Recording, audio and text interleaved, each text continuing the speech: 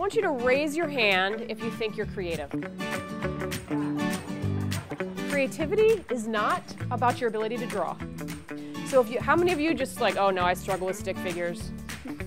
Okay, the good thing is it doesn't matter, it's okay.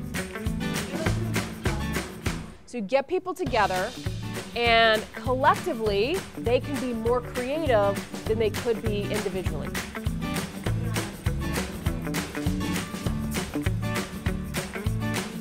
You're going to learn and practice the creative problem-solving process, and you're going to get to use a real challenge that you have at your work or in your life.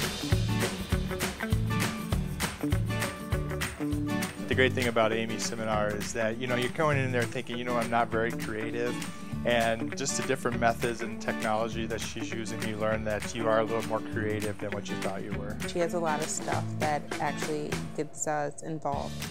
You're going to use the cards to generate ideas.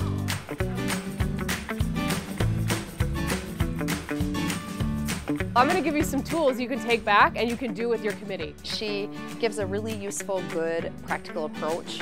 I left knowing that the challenges that I'm facing are manageable, and I left with a plan for how to approach those. What can you do in the next 24 hours?